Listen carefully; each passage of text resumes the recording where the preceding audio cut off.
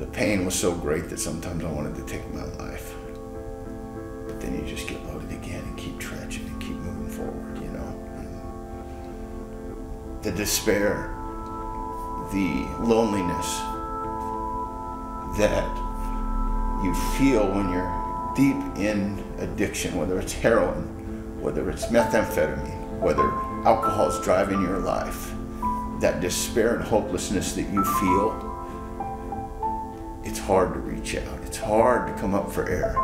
It's hard to see a solution. It's really difficult at times, and but we have to remember that's its job.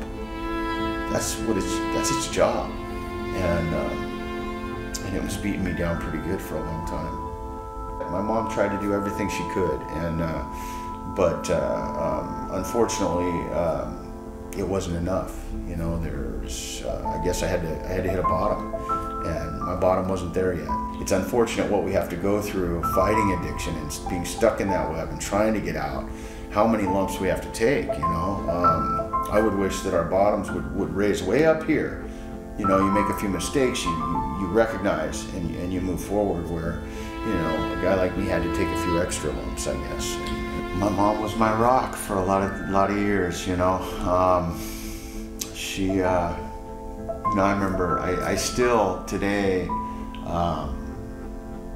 I picture her on the edge of the mat, just screaming and yelling, you know.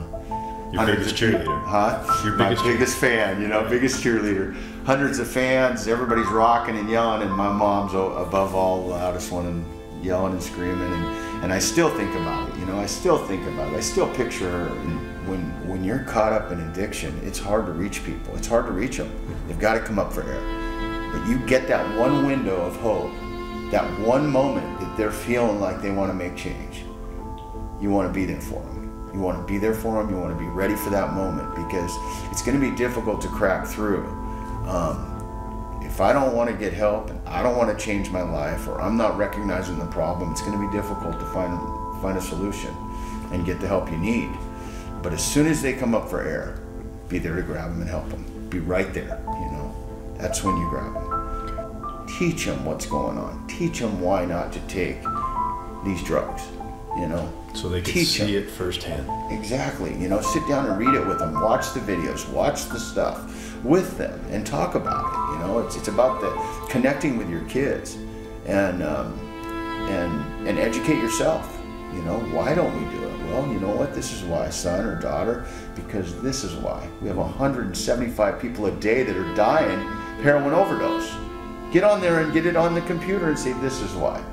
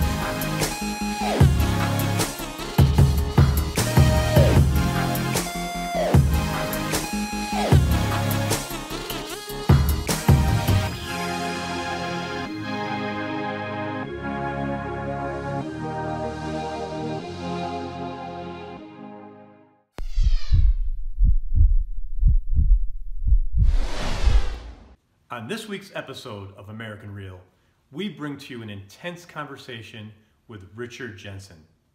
Richard talks to us about the dangers of drugs and drug addiction and how he overcame all the odds stacked against him. He also went back to school and became a championship wrestler, and his story was featured as a documentary on ESPN. I hope you enjoy this episode, and if so, please share it with your friends on Facebook and Twitter. Follow us on Instagram, and please subscribe to our YouTube channel, American Real TV. I'd like to thank our partners and sponsors, especially Happy Socks, turning an everyday essential into a colorful design item. I'll be wearing Happy Socks each and every episode. And now, without further ado, I bring to you Mr. Richard Jensen. Welcome to American Real. This is Roger Brooks, and today my very special guest is Richard Jensen, U.S. wrestling champion, motivational speaker, and your story won a National Sports EMMY on ESPN. Rich, welcome to the show. Thanks, Roger. And thank you for being here today. I know you made some time for us out of your busy schedule. You're on a major speaking tour, so we appreciate that. And we both have something in common. I lived out in Portland, Oregon for 6 years of my life. You live in Portland, and tell us about Portland. Tell us what's going on in that remarkable city these days. Well, it's a great place for fishing, hunting, camping. Everybody talks about the rain, but I spent most of my life in Oregon, so I've traveled off and on throughout the years, and always went back to home. Beautiful country. We got the ocean within a couple hours. We got Mount Hood skiing and outdoors a couple hours the other way, and it's just a real nice place to live. Yeah, and for a lot of the people that have not been to the Pacific Northwest, it's really so much different than the rest of the country. I think there's a vibe there that I don't know. It's just a really nice feeling, and I love being out in the Pacific Northwest. It is. You little bit more laid back, a little more conservative, relaxed. We still have our road rage and some issues, but at the end of the day, it's maybe a little behind in time than some regions, some demographics, but yeah, it's a good place to raise kids. So tell us about your upbringing. What was it like growing up there? I know you grew up a little bit outside of Portland. Did you grow up in the city itself, or was it? Yeah, I grew up in the suburbs. Okay. Actually, till age 12, I was in northeast Portland, right in Portland. And then, my baseball coach got connected with my mom, and she started scorekeeping. And then the next thing you know, they hit it off, and he moved us out of there, out to Tigard. It's in the suburbs. Yes. It's about a half an hour south. And near Beaverton. It is. Yep. And I always call it the greener grasses. It's like he took us from there and then moved us out there, and it's just the greener grasses, a little nicer. And so I went through school out graduated from Tigard High School.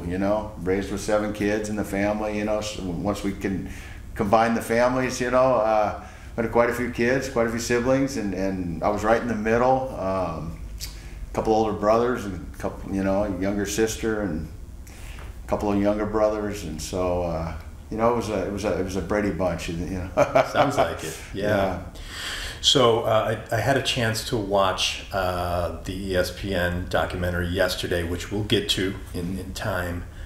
So I'm interested to hear about how and when you got started with wrestling.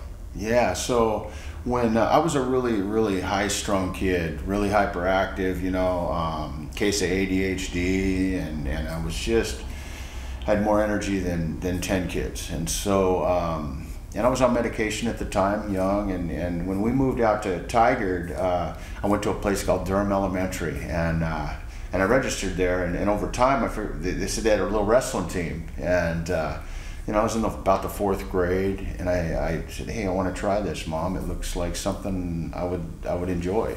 And so I went and started wrestling with the kids. And next thing you know, I found my spot. I found my sport. It was like medicine to me, And I was able to actually get off the medication. I could channel so much energy through that sport.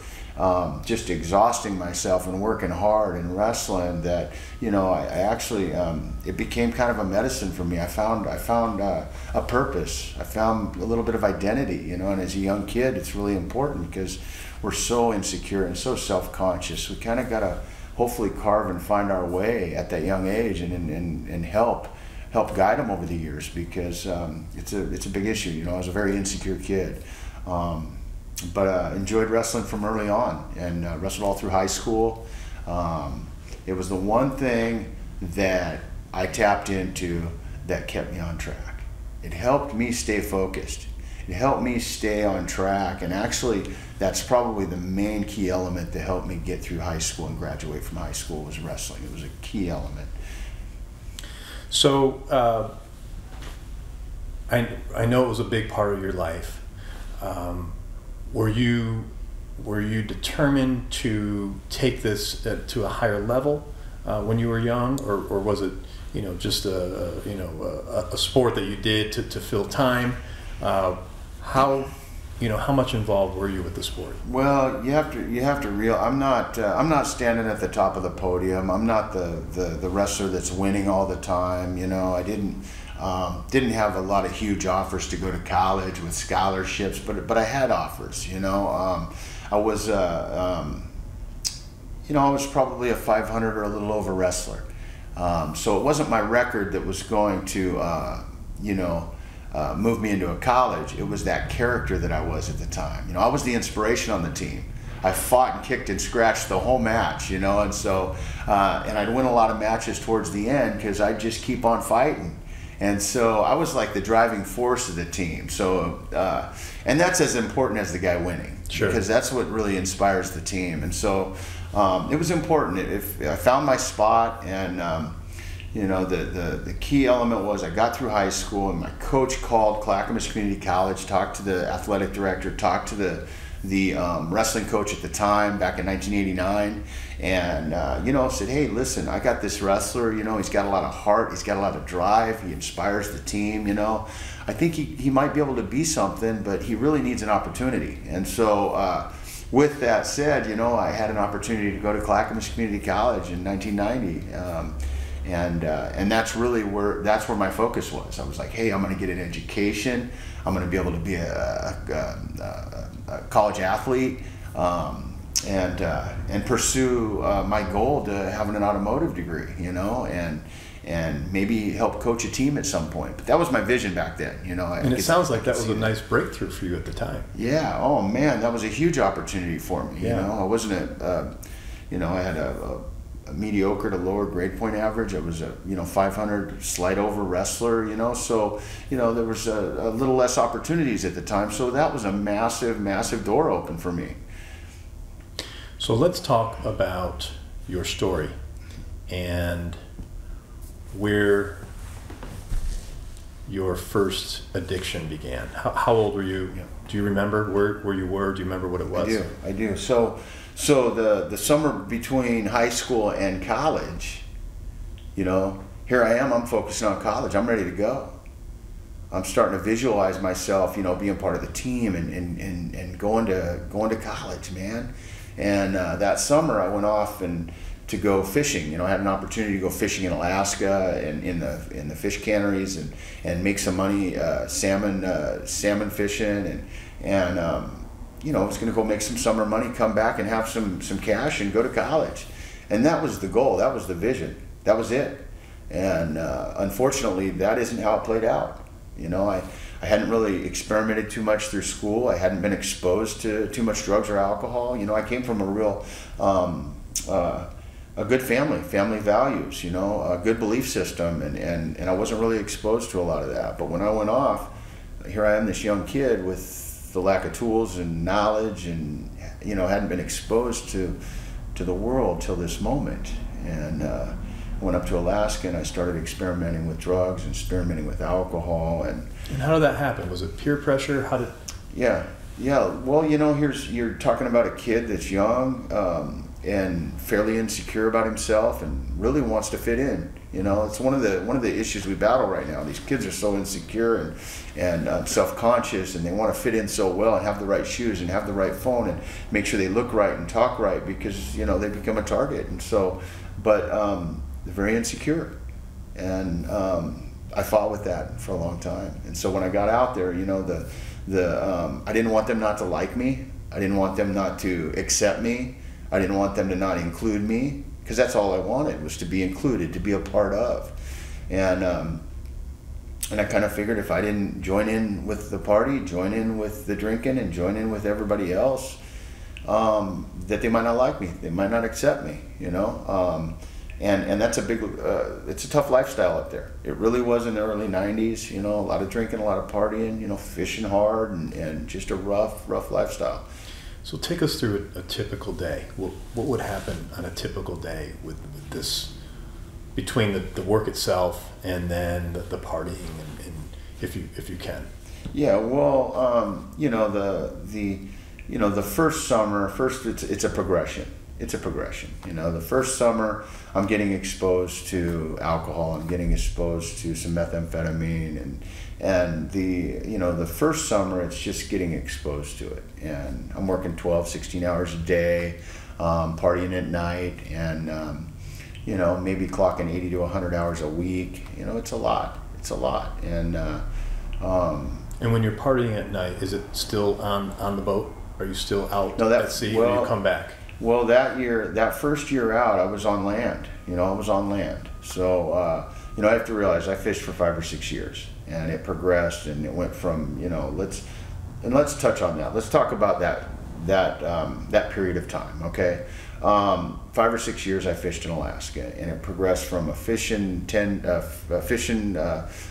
in the cannery, Petersburg, Alaska, and then I got onto a salmon tender, and then a crab processing boat out at sea, and then I graduated up to pitch-in crab on the deck as a deckhand, and then I became a commercial king crab fisherman. This is the progression. I kind of climbed that ladder of the fishing industry over a 4 or 5 year period. And are they paying you more money as you progress? Absolutely. I'm making more money. I missed college. I went out fishing, came back with a habit, and I missed college. I didn't go. So I went back out fishing, and so I missed the boat then. And then I just decided that, I'm going to be fishing. I thought that was everything. They got all the girls, they had all the money. I was going to find my way up the ladder, once I missed that boat to go to college back then. And I didn't know that I was going to skip out on college 15 years. But at the time I thought, okay, it'll be fine. I'll go back to school. I'll go to school soon enough. Just go make some more money, but it snowballed into 5 years, something like that. And, I found my way up the ladder and shifting boats and shifting jobs, and ended up on a commercial king crab fisher boat. And by then I had, I'd come home partying, and I had a full-blown habit, was using methamphetamine and drinking, and it was a full-time job. And what does it mean to be a user of methamphetamine? What do you do? What is it? What is it, and how is it used? Methamphetamine can be used in a lot of different ways. It can be snorted, it can be eaten, it can be injected. I got exposed to it then, and I fought with that addiction for a long time. And it's a chemical, right? A manufactured. Yeah, unfortunately, methamphetamine can be made from chemicals underneath your sink, in your garage, and there's a lot of deadly chemicals that are mixed together, and at the end of the day, that any one of them can kill you. They mix it all together and create crystal meth, and it grabbed a hold of me early on, and I fought with that addiction for a long time. Yeah. Now, while you're there fishing, are a lot of the guys doing the same thing? Are they introducing you to this, and do you just feel you're in a place where there's no way out? Yeah, I think once I got involved in it, and once I got to using it, I felt like my insecurities were gone. I felt like the self-consciousness was gone, and I had this sense of motivation and this sense of confidence that happened through using it, and I felt like I was on top of the world. Mm-hmm. I had no idea that it had a much bigger plan in store. Didn't know that it was going to be years of fighting to get off of it. But at the time, I think it was, living in the moment and feeling invincible and feeling young and feeling like nothing could touch me, and addiction's a gorilla, it's a gorilla. It destroyed everything around me over the years. I was fortunate enough to make a comeback, but it drove every decision I ever made for a long time. So you go fishing for about 5 years. Then what happens? And I'm fishing, come home on an off season, and I'm partying and for a few months, and then we're getting ready to go back out on the boat. and usually we have a big party the night before, a shove off to go fishing, have my family and friends all get together and party. And unfortunately, I had an altercation with a good friend of mine. I've known him most of my life, and we got into a fight that night over some unresolved issue, and I ended up going to jail that night. They kicked in the door, took me to jail, and I woke up in jail and realized what had happened, and I missed the flight to the fishing boat, so I basically lost my job, and it was one of the first real interventions in,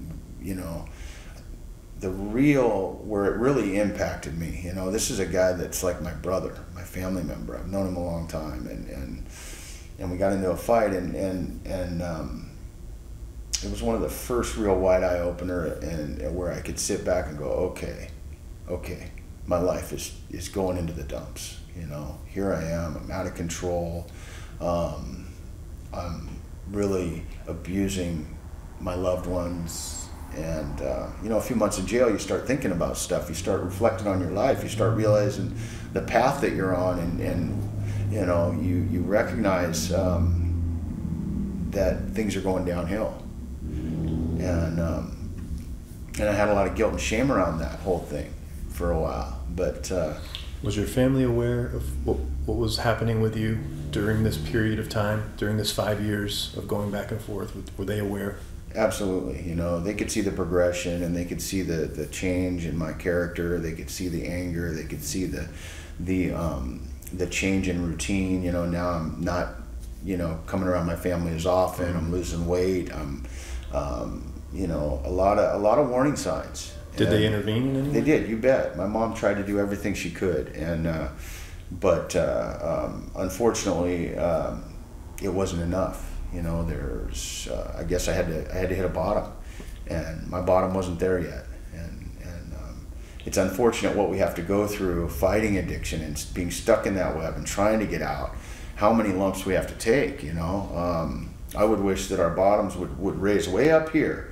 You make a few mistakes, you recognize, and you move forward, where, a guy like me had to take a few extra lumps, I guess, and I don't know why that is. And I'm curious, when this was happening at that time, were you conscious of the fact that you still didn't hit the bottom?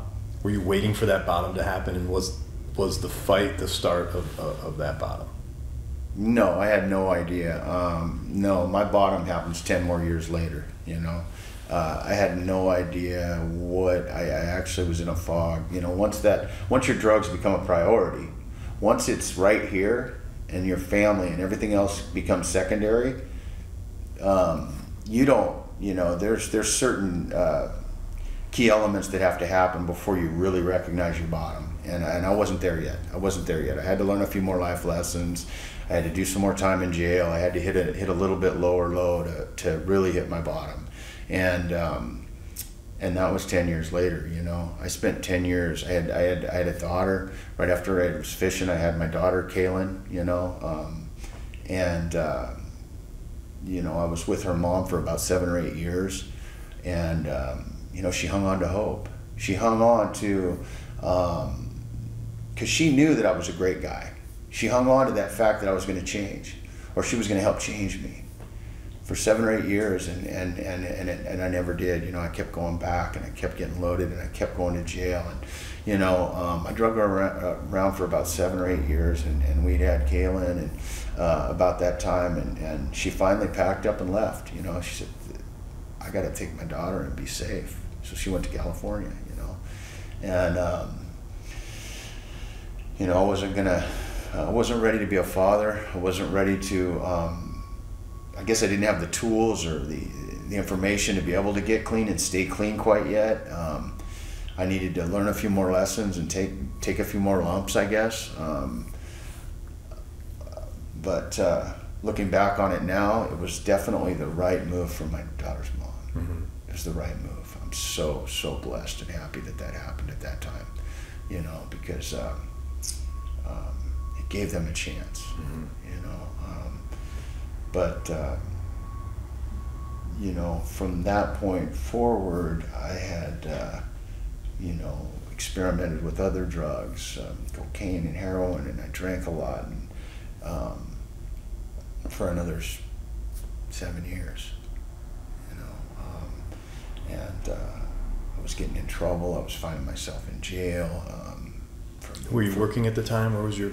You know, that last 7 years I didn't work much. Everything was wrapped in around selling drugs and manufacturing drugs and supplying my habit and criminal activity, and that was really what I resorted to, and that's where my life ended up.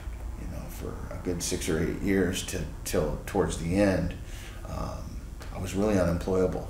You know, I couldn't stay clean long enough. I couldn't get my shit together enough to get a real job. And did you reach out to anyone during this point, or are you just too much in your own head that you can't even ask for help? Yeah, I was. There's a lot of guilt and shame and embarrassment that comes along with living that lifestyle. And the drugs controlled it so much, you know, and you beat yourself down so much that your self-esteem is shot, and you get to a point where suicide is an option. That's how bad it can get. You get to a point where you feel like you don't deserve anything more than what you got. And that's the hand of drugs on you, you know. And that's how I felt for a long time. I said, I don't deserve any more than that. I don't got anything better coming. The pain was so great that sometimes I wanted to take my life. But then you just get loaded again and keep trudging and keep moving forward, you know. And the despair, the loneliness that you feel when you're deep in addiction, whether it's heroin, whether it's methamphetamine, whether alcohol is driving your life, that despair and hopelessness that you feel, it's hard to reach out. It's hard to come up for air. It's hard to see a solution. It's really difficult at times, and but we have to remember that's its job. That's its job, and it was beating me down pretty good for a long time. So going through that, what can we do more or different as far as if our siblings, if our kids, how do we penetrate someone when they're in the midst of this? Because I could see how painful, how difficult it is for the individual. How does the person on the other side, how can they penetrate that? Let's just say my mom cried herself to sleep probably many, many, many nights, you know, feeling hopeless and feeling like her hands were tied, or feeling like she failed, you know. And you know, one thing I've learned over time is we have this disconnect between parents and kids today. There's a disconnect. You know, parents are working 2 jobs. They're trying to, you know, provide for the family. Kids are off, you know, many hours of the day. And you know, it's about sitting down. You know, I got off track there, but you know, in the midst of addiction, it's going to be difficult to reach them if they don't want to get help, okay? That was the question you asked me.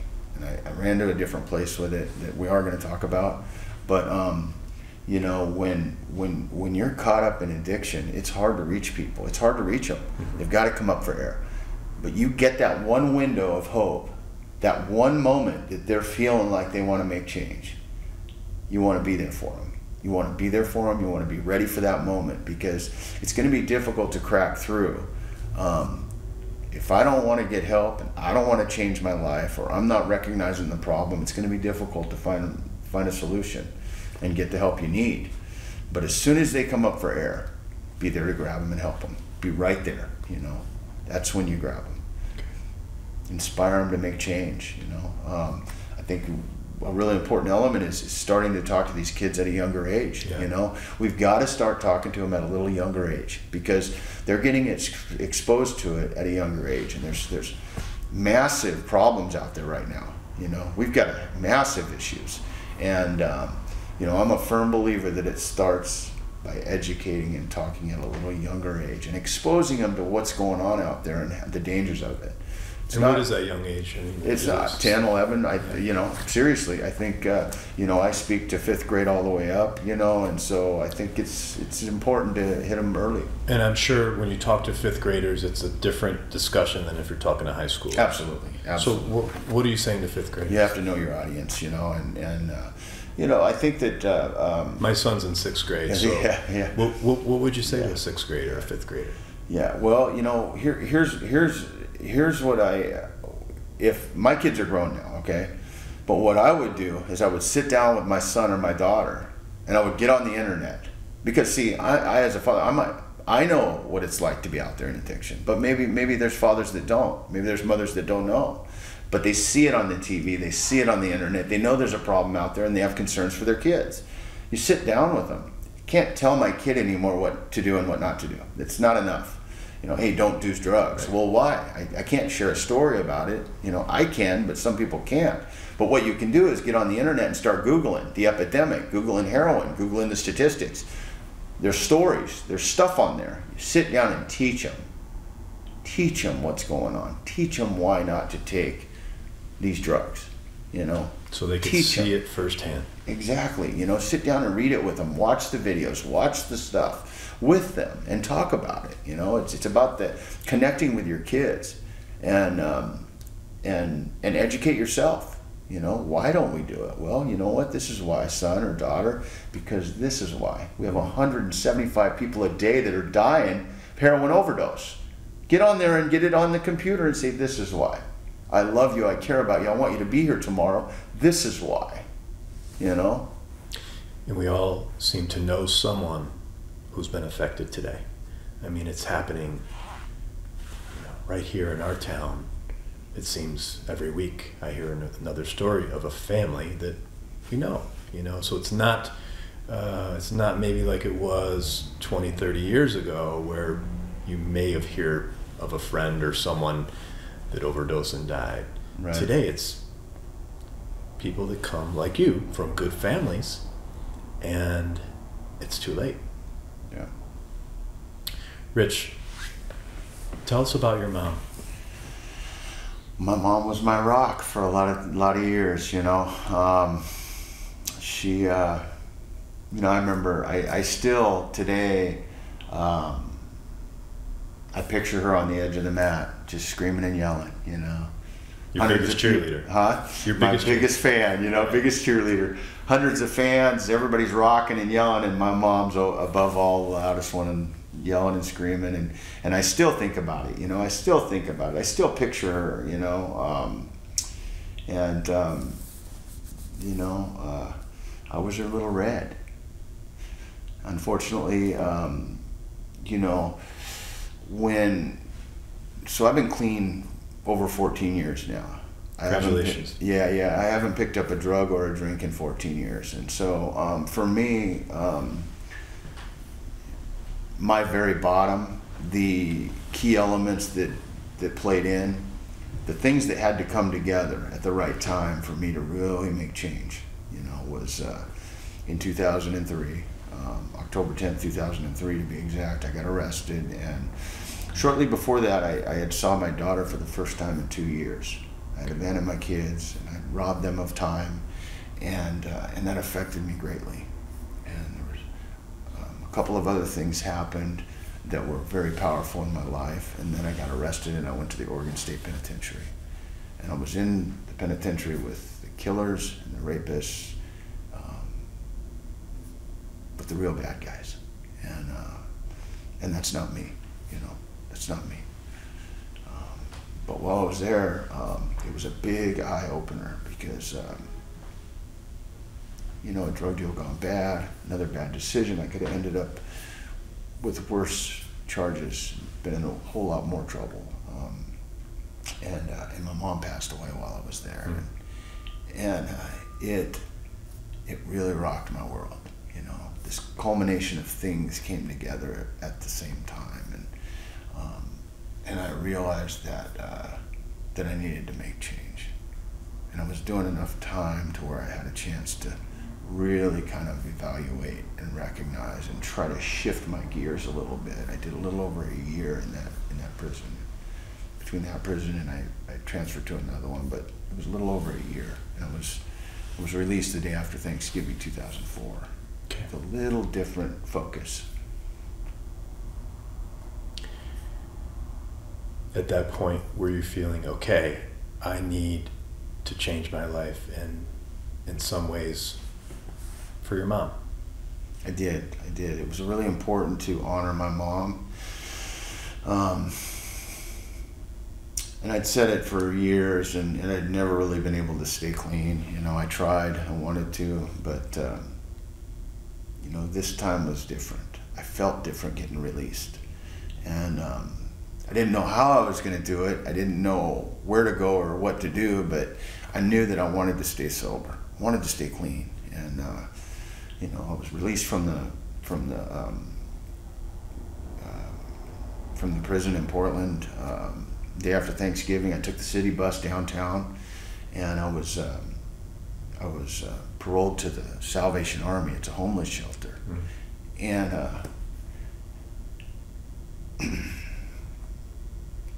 and I remember one of the instrumental things I did was on the way there, I took my little phone book that I had all those 15 years of phone numbers in it, and all those relations and all those friends and connections, and it was very difficult. It was excruciatingly hard to take that phone book and throw it out the window and start fresh. And that was one of the things I did. I realized I needed to change I needed to shut that 15 years off. I needed to start over. And I needed to insulate myself with good, positive people. I needed to try to insulate myself with people staying sober, moving in a good, positive direction. I understood that. And as hard as it was, you know, because that's your identity, that's who you are for a long time. I was able to do that. And when I was at the homeless shelter, I remember standing in line, and you know, some of these guys came out from under the bridge. Some of them have been on the street for years, but I knew that if I stood in that line, they only took 100 in at night to the gym floor. Okay. You just lay on the gym floor, and then they kick you out in the morning. And as hard as it was, I wanted to go get loaded. I wanted to go get loaded. The guilt and the shame and the embarrassment, and here I am. This is what life, you know. I didn't want to be in my feelings. Day after Thanksgiving 04.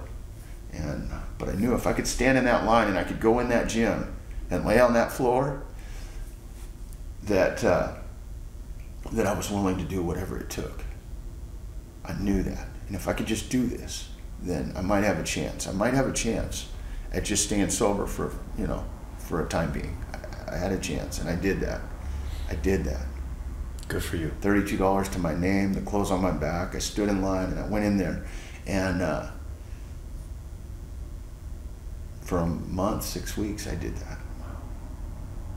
And during that month to 6 weeks, I understood I needed help. I needed treatment. I needed counseling. I needed AA. I needed help. I did, you know. Couldn't do it alone. I needed. I understood that. I had no money, though. I had no insurance. I had no.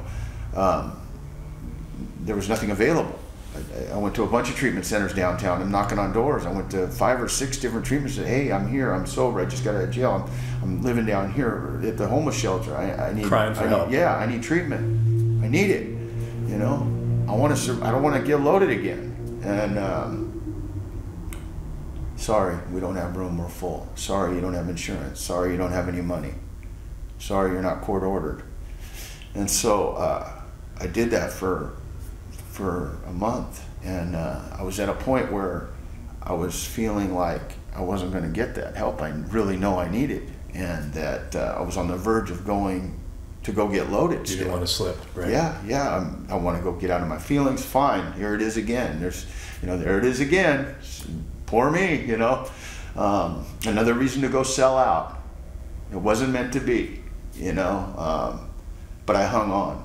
And I went to, one morning I went to a coffee shop, and I recognized a guy in there, Jimmy, and he looked clean. He looked good, man. He looked great. And I went, hey, Jimmy, how you doing, man? And he goes, hey, Red, I'm good. And I remember that this is where my ego almost took over, you know, and my armor started to jump. I wanted to, oh, I'm good.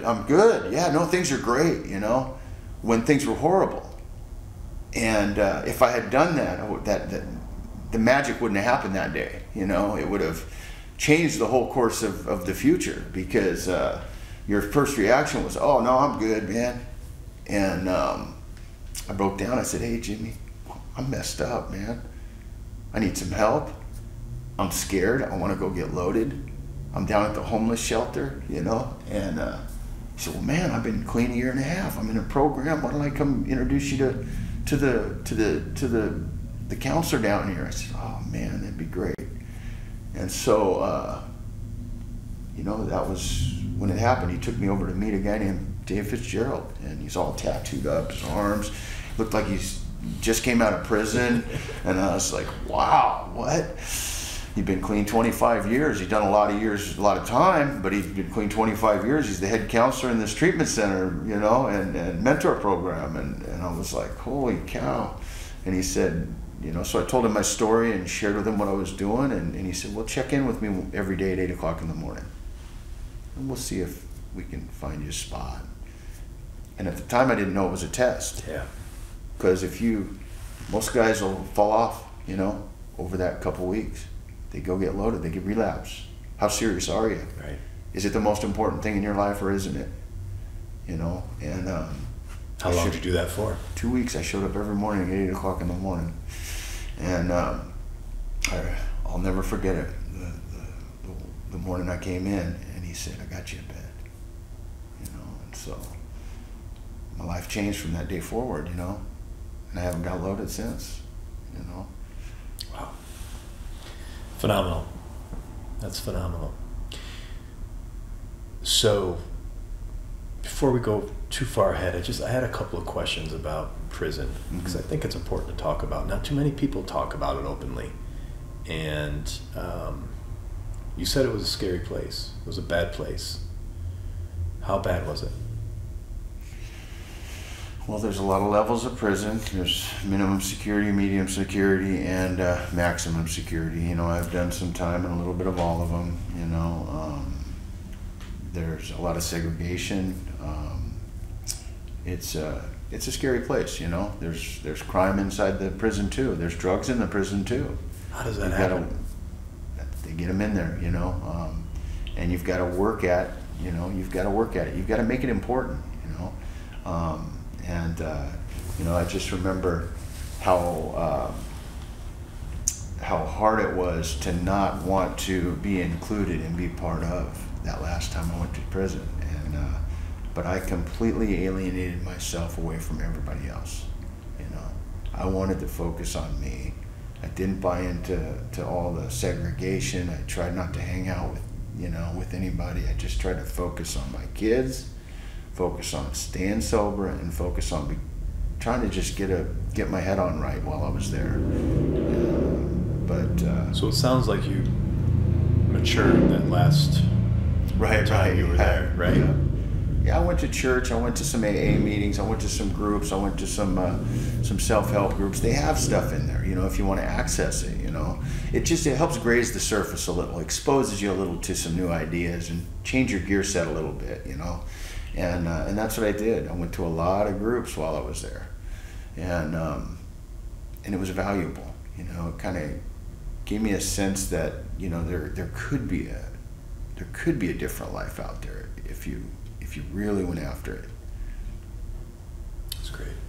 So Jimmy was your angel, yeah, and then Dave was your savior, yeah, and now you're onto a path of new, right? Yeah. So what happens? Yeah. They woke the beast. They woke the beast. What happened with your life at that point? Well, so I went, I bought in right away. I believed in the process. I believed in the program.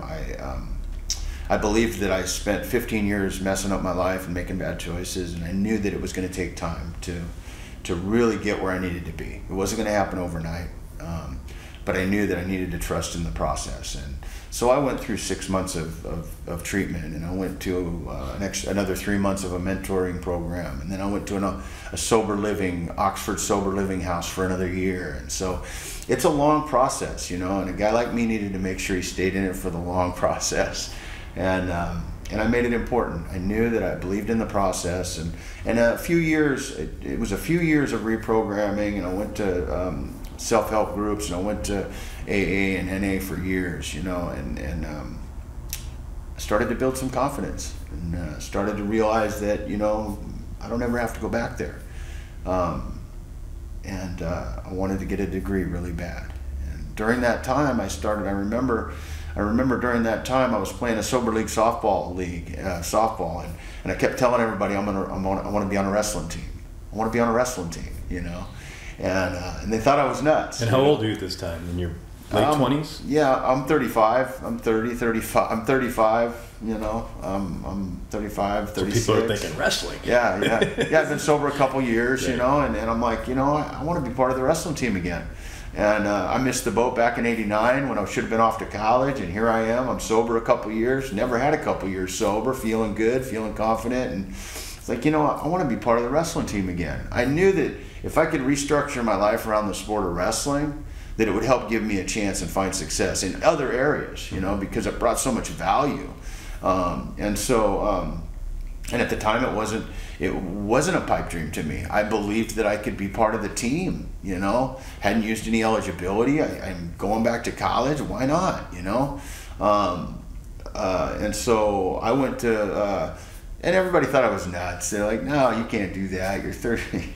You're too old. You're an ex-convict. You just can't do it. I go, what do you mean?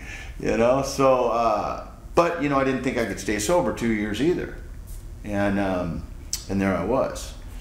So so I went back to Portland Community College for a year. That was my first mission, was to get up to college level. So I spent a year taking classes to get to the college level. And then once I was up to the college level, then I could transfer to Clackamas Community College.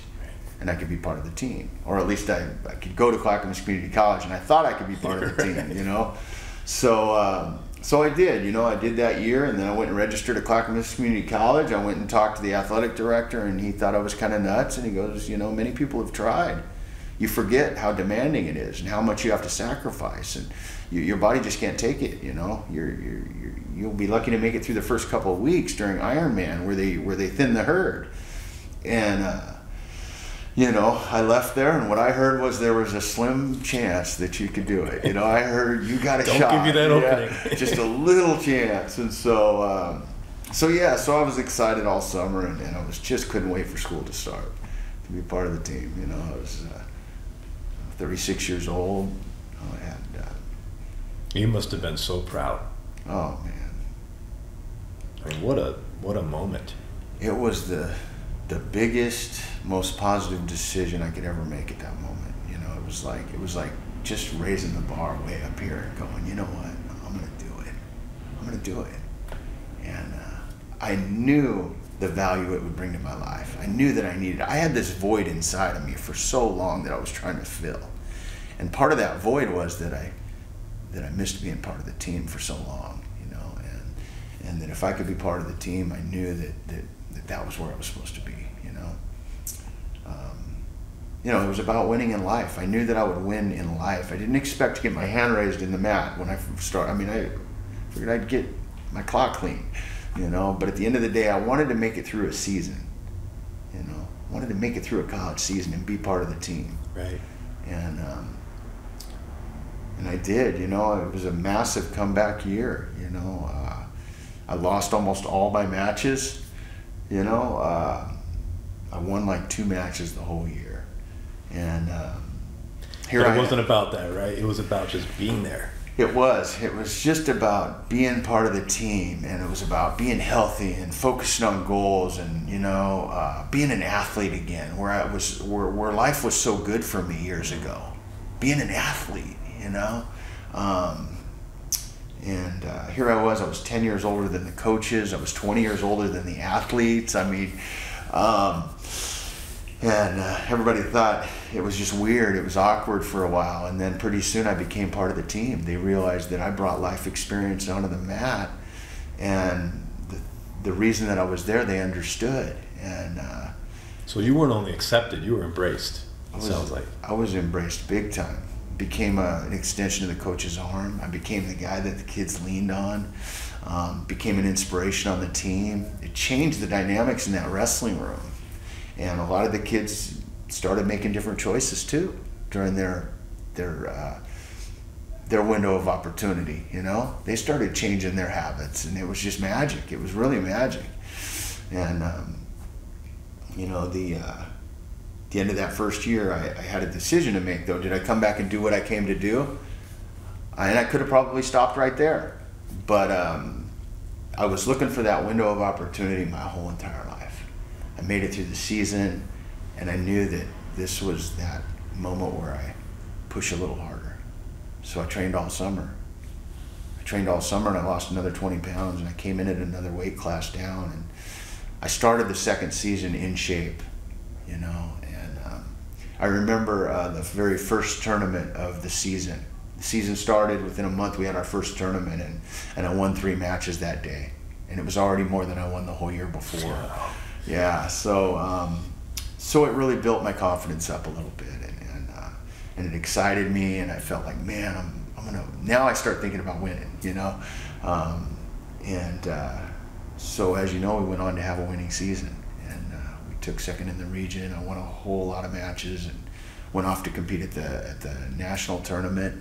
I'm one of the oldest that's ever competed at the junior college national tournament. I was 37 years old at the time.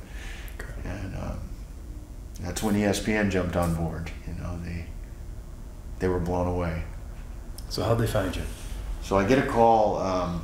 Let's see, I'm seated second in the region. I'm getting ready to compete for the national qualifier, and it's at Clackamas Community College. It's at home this year, and I get the call, and there's an article, Jim Basita, who put an article in the Oregonian, that's the state paper in Oregon, and it did a 2-page front the sports page article. Great spread about, here I am, 37 years old, I'm seated second, I'm competing at for the national qualifier, and a little bit of history in there, and so people bought in. They're like, oh my God, this old guy's competing on the college team, and then they find out my history, and they're going, wow.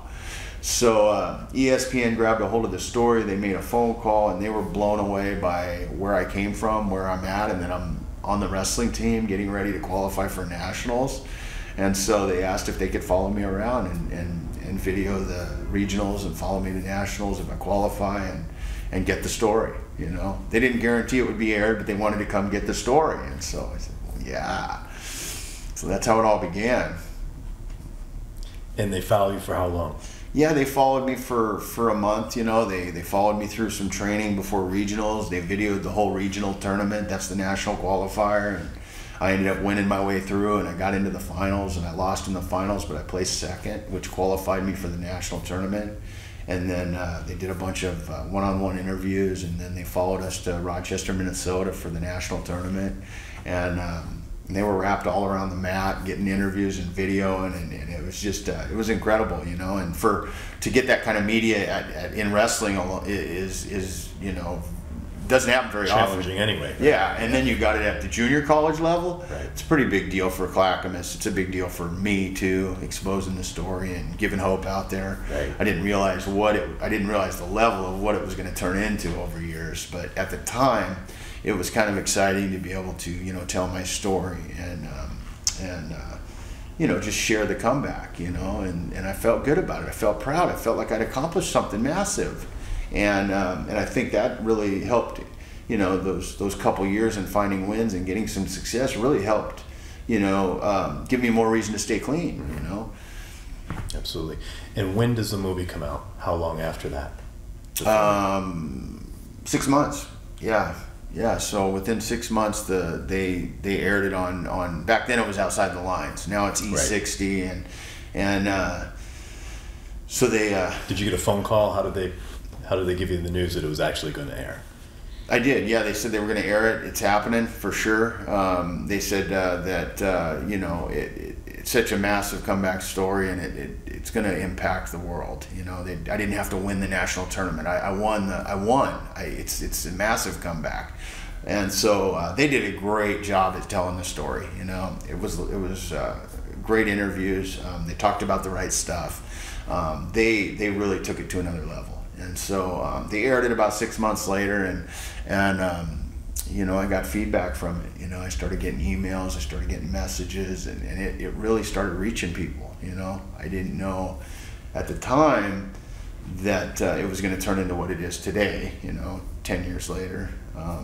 But it ended up getting voted the most inspirational comeback film of the year, and that's how we got the Emmy Award. Incredible. How does that Emmy make you feel? I know you carry it around with you, which is great. You show the kids when you go to the schools, but yeah, it's. I can only imagine. I raise the bar in everything I do. That's irreplaceable. That's changed my life. It's changed my life. I've gotten. It says a lot about. It says a lot about. It's not the award. It's not the award. It's and I believe this. I have a national title too over the years. It's not the awards. What it is, it's who I became in the process to get there. Okay, that's what you have to understand. It's much bigger than that, and I've learned that, and I've internalized that, because that is great to talk about. It sits nice in my trophy case. I get to pass it around to the kids, and it's a massive accomplishment. But it represents much more, and that's the person that you are today. It's huge, yes. What I went through to get there, the focus, the discipline, staying the course, not ever falling for them peer pressures again, not letting anything influence me away from my primary goal, and that was to be a national champion. That was to stay sober. That was to keep moving forward, become a man of integrity, and keep doing it, being a great father. It's who I became in that whole process. That's the real championship. That's the real medal, And it was life-changing to, become that athlete, compete, and train over the last 10 years. It was life-changing. That's the real medal. That's the real gold. Because I don't just, my kids, my family, the community, everybody reaps those rewards of who I became. And the impact that I'm having. It's much bigger than that's massive, but it's much bigger than that. It's much bigger.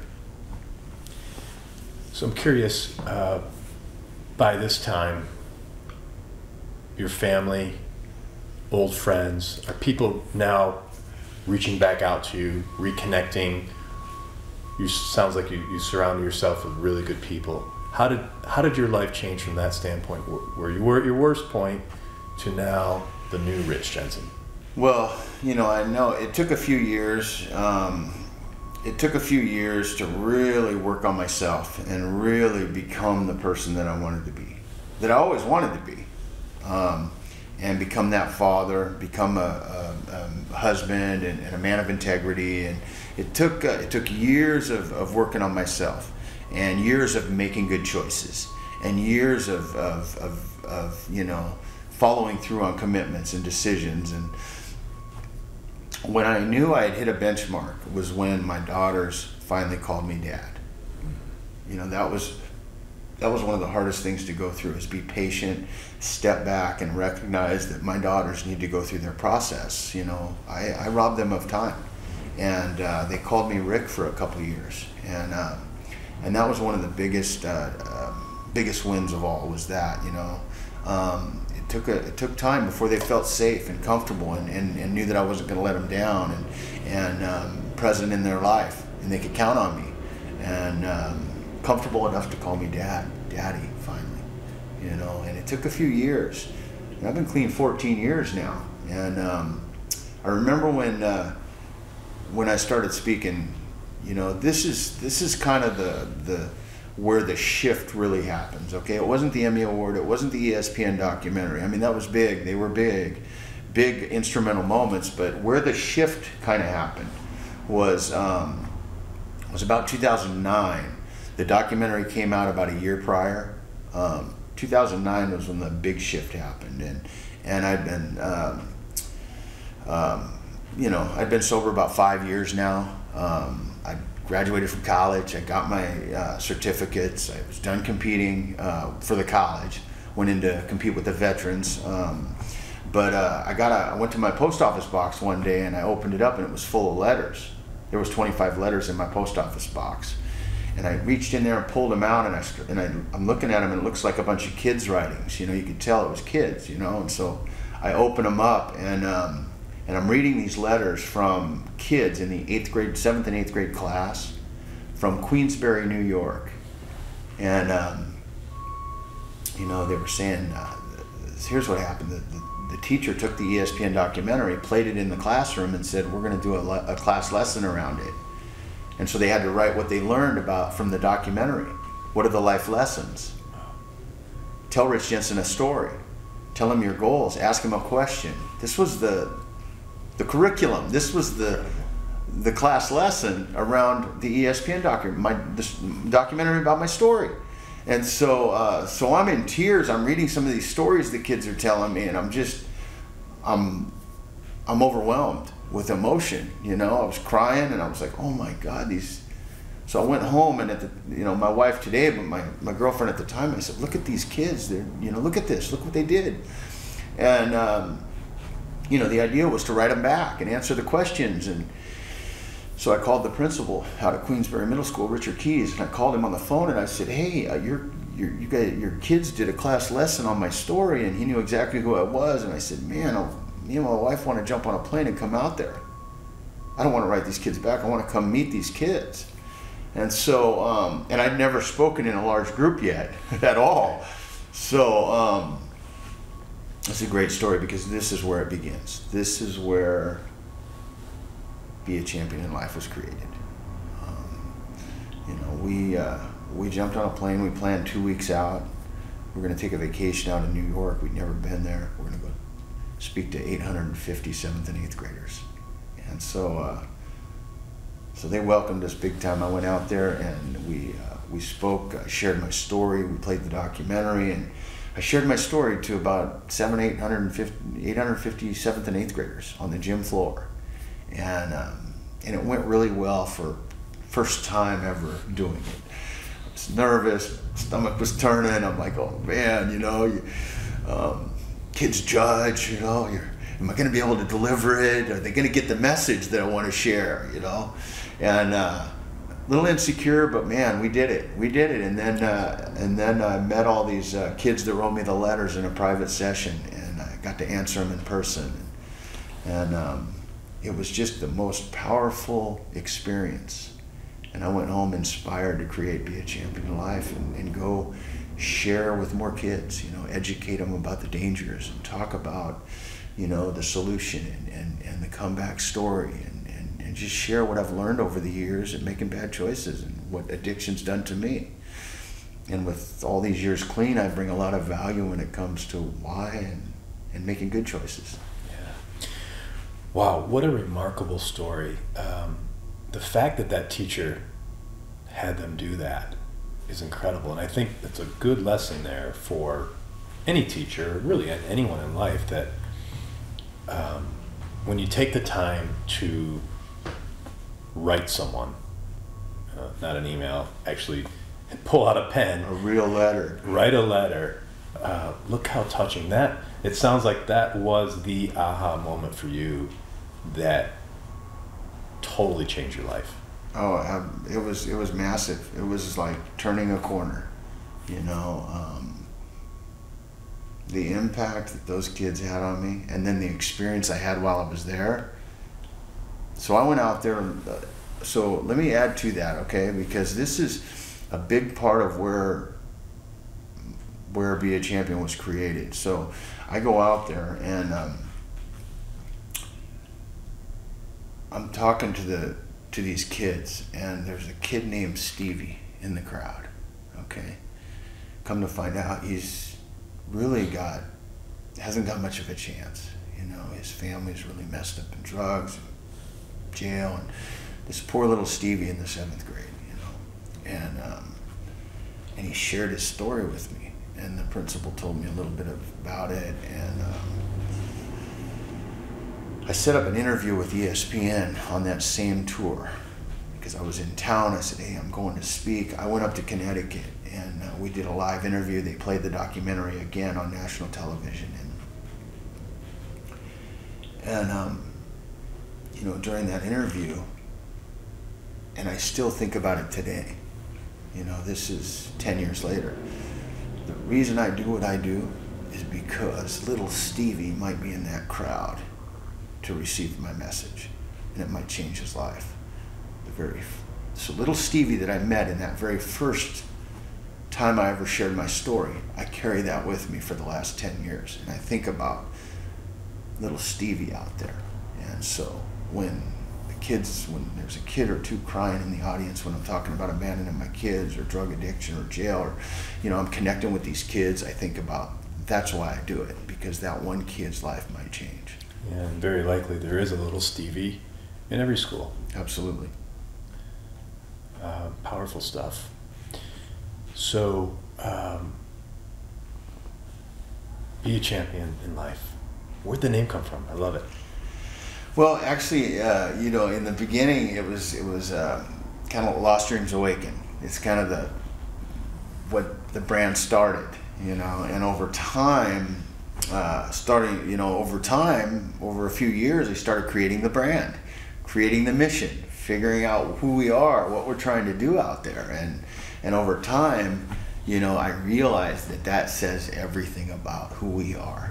That says everything about our mission and everything about what we're trying to share out there, is that it's about being a champion in life. It's much bigger than one decision. It's about making good choices in every aspect of your life and being a person of integrity, you know. And so that's our mission, is to encourage kids to join our team of champions. And can you talk through the program itself? When you go into a school, for example, what are you doing? Are you going in, giving a speech in the gym or the auditorium, or is it more than that? Yeah, sometimes, you know, sometimes, first off, let's say, you know, over 10 years, it's turned into quite a busy year, you know, and sometimes I'll just do speeches to teams. I'll do speeches to parents and athletes, but our program, you know, where we really make the most impact, and we've built a program around it. And so what I do is I come in and I do a morning assembly, share about my story, share about the dangers, and as of right now, the relevancy about the epidemic and the heroin and the prescription pills, you know. So now I'm talking about that, you know, as part of my presentation and trying to drive some of that home. You know, we're losing way too many kids. So so I share my story in a way that connects at a very high level with these kids. You know, I'm able to encompass everybody in the room, because everybody has a wrestling in their life, and that's where I open it up to more of the kids. This isn't about wrestling. This is about finding your passion, you know. And then we follow up in the afternoon with discussion groups in the classroom, some smaller one-on-one sessions, discuss the presentation, discuss questions and answers, and navigate some new topics. And then after school during wrestling season, I meet the wrestling team, and I have a little clinic with the team and a little speech about wrestling and the importance of it, and making good decisions outside the wrestling room, and how to compete at an elite level, you know. And so by the end of the day, it's a full day program. By the end of the day, we're able to connect with these kids from different angles, you know. And I travel with the EMMY, so they get to take pictures. They follow us on Instagram, and they helps them stay engaged with what we're doing. And they all get wristbands. All the kids get rubber wristbands to join, be part of it, you know. And I eat lunch in the cafeteria. So it's not a 40-minute speech and then you're gone. We could have been that guy. But what I realized is I bring way too much value, and I wanted to make change, and I wanted to change the world. I believe that we can change the world. I believe that wholeheartedly. And that's what we're doing. We're doing that out there. If you're going to fly me across the country to come talk to your kids, we're going to spend the day and figure out how we can reach these kids from different angles. Yeah. So, yeah. What's the response like? Oh, it's incredible. First off, I gauge my impact by how many kids actually are in tears during the assembly.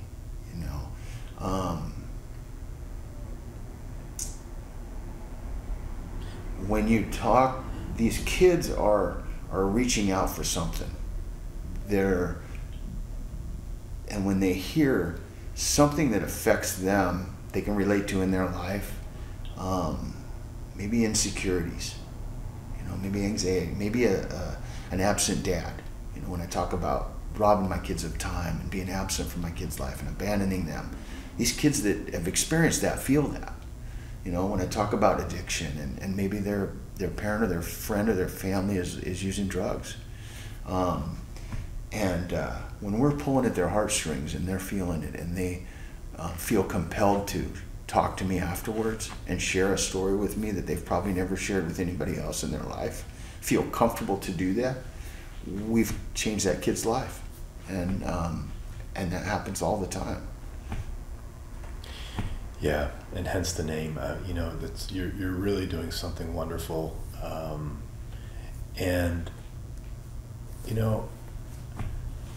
I think that it's really powerful when you could share your story. And we were talking earlier. I believe you called it the power of story.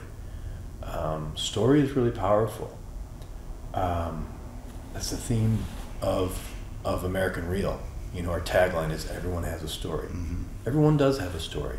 You have a powerful story. And for those kids to, first of all, break down and cry if you touch something, and then talk to you after about something that they may have never shared before, that's when you're making significant change. And I'd just like to know your thoughts on story. Why is story so important? Well, it's that human connection. You have to realize I started speaking 10 years ago, and today we speak to over 20 to 30,000 kids a year, or people. And what I've learned through that process, I'm on a 50-day speaking tour too, by the way. I don't, we're impacting a lot of people right now, and what I've learned in the process, though, is how the connection between that story, that connection, not just kids, but adults, like they can relate to different facets of the story. This isn't just about drug addiction. This is about insecurities. This is about anxiety. It's about depression. It's about sports. It's about accomplishing your goal. It's about fighting through the struggle. It's about creating a vision and not ever giving up. It's about persistence. And when I talk about it, when I share about it, when I do my program, these kids and these parents and these people relate to some facet of it, and it connects at such a high level because it's a real story. It's tangible. It's touchable. They can relate to the struggle. They can relate to the perseverance. They can relate to all of it. And when we can connect with people like that, we can change lives. And that's what we've done. We've done that. Because I'm just like everybody else. I'm just like everybody else. The struggle is real. I think we all want the same thing. We all just want to be wanted, needed, accepted, included. All of us. It doesn't matter if you're 10 or 100. It's all we want, And when you start talking about that stuff, people buy in. They buy in because deep down, that is what we want. And there was a time not too long ago, right, where you wouldn't have wanted to share your story, right? I mean, it took those things that happened in your life to get you to where you were, to be comfortable and confident enough to share your story, which is now literally changing people's lives. Yep. You know, I wouldn't want to talk about it. You know, it's embarrassing. It's a shame. And but as I started to stay clean and accomplish some goals and find some success and find some self-esteem, and then looking at the world today and understanding the dynamics and understanding the struggles these kids have, and understanding the value that I bring because of the experiences I've been through in making bad choices, and then looking at the last 14 years, I just crested 14 years, and so looking at making good choices for 14 years, overcoming every single odd that there was, breaking all the rules, all of them, wrestling, sobriety this long, family, business life, speaking, breaking all the rules, and finding the kind of success I have through making good choices and making it the most important thing. Now I bring a lot of value in making good choices. And so for me to sit home and sit on my hands with all that information that I have and all the value I can bring to people's lives and inspire and create change and create visions in people's lives that we can accomplish anything we put our minds to, you know, and that we can change the world. That's the thing, we can. And so I didn't want to be that guy that sat home. I couldn't sleep at night if I had to sit home on my hands. So I wanted to go out and it's a movement. I wanted to go out and change the world. So Rich, what do you say to those people that are, those guys that are home right now sitting on their hands, that don't have the confidence, and they may have never touched a drug in their life or may have never gone to prison, but they don't feel their story matters. They don't feel their life matters. They don't feel they're worth anything to anyone. What advice do you have to those people? Well, that's okay. So now we're talking about separation. That's part of the problem. We have too much separation in the world. Too much figuring out the differences and not focusing on the similarities of people, you know, and similarities of wants and needs, and honestly, like I believe that that change starts right here. You know, we can all make change. We can all become better people. I don't care who you are. We can all make more positive choices. We can all influence others to make good choices. We can unite, come together. Like right now, we need to come together. We need to, badly. We have too much separation in the world. We have some serious demise right now. We got a big problem on our hands with the heroin epidemic. We got a big problem with the pills, you know, fentanyl, and, you know, people are dying. But I think that everybody has an opportunity to be part of the solution. Everybody does. You just got to sit back and figure out where it fits in. You know, everybody can be part of the solution.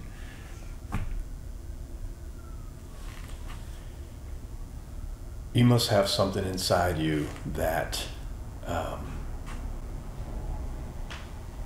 you were able to gather some strength at some point to be able to do what you did. Okay, I mean, this is rare. For us to be sitting here for everything you went through, I'm proud of you, and I don't even know you. Thank you. My question is, you know, did you sit up late at night in prison? Was it on the gym floor? I mean, do you talk to yourself about where does the strength come from? Well, so, you know, there's going to, you know, we all have challenges in our life. You know, we all have obstacles. And, you know, I think that everybody has it in them. I had to dig really, really deep. You know, I had to dig deep to stay sober. I had to dig deep to fight through the pain and the anguish and the despair and the embarrassment and the anxiety of trying to get clean and then trying to be on the wrestling team and then try to, you know, find success on the wrestling team and then trying to push to be a champion in life and then not only have this vision but actually try to stay after it and work for it and make it a reality and go change the world, change lives. But I think everybody has it in them. You just got to tap into it. You just got to dig a little deeper than you've dug before, you know? You might feel like you've done everything you can do. You might feel like you've done everything and you deserve the win. Like I talk about that sometimes, about, you know, you trained your butt off and you made all the right decisions and you deserve to win. You feel like you've earned it. You might not get it then. You might have to dig a little deeper. But if you stay the course and keep after it, the win's going to come. It's going to come over time. But I think we all have it in us. I think we all have the ability to dig a little deeper when we want something bad enough, when we're passionate about something, when it drives you, you know, just dig a little bit deeper. And it's hard work, right? It is. It's a lot of hard work. It's a lot of hard work. It's a lot of discipline. You got to stay the grind. You got to stay focused. For me, I had to not get off track too far. I had a vision. I had goals, and you couldn't veer off too far. You had to keep the focus in sight. Where you're going, what you're trying to do. Figure out a pathway to get there, and then start taking the steps without going off path too far. I'm after it. That's my vision. That's my goal. I'm going to work for it. I'm going to keep moving forward, and I'm going to stay focused. And I think the hardest thing is to stay focused for people. You know, task at hand, stay focused. That's the vision. I think a lot of people take on too much, or they get too far off this way when that's your primary goal right there. Why are you going way over there? That's the, you know, is it that important? Does it mean that much to you? Well, it meant that much to me. It meant that much. So I was able to stay focused on it. And, you know, and I had all them years I had all those years on my shoulders too, or in my backpack, you know, my luggage. All those years, and I knew that I never wanted to go back there again. And I knew that I wanted to find success at whatever level that meant. Now, I didn't know what level of success I was going to find, but I knew that I never wanted to ever take a chance and go back to that place again, ever. And so if I stayed the straight and narrow and I stayed focused on something bigger, something more positive, something more successful, and tried not to get off, if I stayed tuned in, then I'd probably be pretty safe, you know. And here we are. So what's next? What's next for which is now an organization, right? Yeah. So, you know, I don't know if I said that earlier, but we speak to 25,000, 30,000 people a year now. I'm on a 50-day speaking tour. We went from Oregon to Oklahoma. We're in New York this month, and then we're down to New Jersey, Pennsylvania, then out to Idaho, and then back home. I think last year our biggest tour was 23 days, something like that. We talked to about 20,000 people last year. This year it's going to be over that. So I'm in the midst of a very, very emotionally draining speaking tour, but it's been great. It's been empowering. It's been inspiring. We're just finishing up the final touches on our book. It comes out early 2018. I've been working on that for 7 years, and it's time. Great. It's time. What's the name? Same name? Be a Champion in Life, the story of Richard Jensen. Yeah. So we're going to add that to our brand, you know. We won a national title last year, so that's in there, you know, finally accomplished that goal.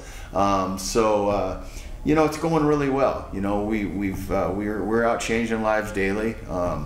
You know, we're empowering not only kids but adults too, but a lot of kids. I do a lot of stuff with youth. My goal is to educate the next generation on the dangers, educate the next generation on the epidemic, educate the next generation that you have an opportunity to join our team and be a champion in life, you know. And hopefully what will happen is, you know, what we're doing is we're creating a change so that the next generation has a better chance at finding success, because right now it doesn't look good. And so we're going to keep doing what we're doing, you know. Because this generation really wasn't educated, right? Yeah. I mean, that's what you're trying to do. It's lack of education on the dangers. It's lack of education. There's a little module in school. There's not much there, and I think that, you know, a lot of parents don't know how to educate them about it. Don't know much about it. But so with the experience I have, I'm out there educating the kids. I've insulated myself with some great team members, great partners, Adidas Wrestling and Trails to Prevention, and, you know, that helps me do what I do. It helps, you know, to have good, positive team members that believe in your mission. And so that's helping elevate our game a little bit and giving us a little more opportunity and giving us a better chance to reach some kids, you know. But yeah. Fantastic. Yeah, it's good. Our book's coming out, and we're gonna hit 30,000 kids this year. That's incredible. So, yeah. Good work. Rich, if you could go back and talk to your 20-year-old self that was in Alaska on those fishing boats, what would you tell him? I'd tell him, you know what? You have an opportunity to change your future. Don't pick up a drug. Don't pick up a drink, at all. No matter what. No matter what. And I promise you, you'll be the best version of yourself. You will have an opportunity to find the highest level of success, and your life will be so much more enjoyable. Don't ever do it. At all. At all. That's it. Great advice. Well, this has been incredible. You have an amazing story. I'm so happy that we connected, and we will stay connected. I promise. I know we will. But before we let you go, one last question. And that is, you're doing a lot of work. You're doing a lot of work. What do you want your legacy to be?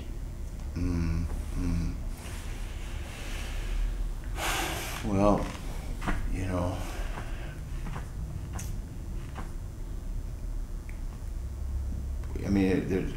it's not that complicating, I actually, want to change the world. And when I'm done, we will have done that. We will have done that, The stigma's dead. It's not once an addict, always an addict anymore.